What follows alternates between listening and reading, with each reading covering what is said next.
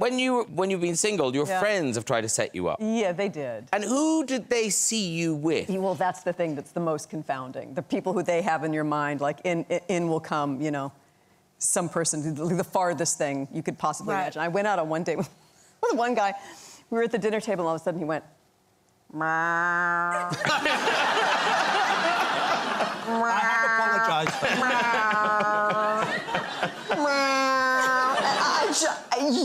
How do you... You just get what the bill. do you do with that?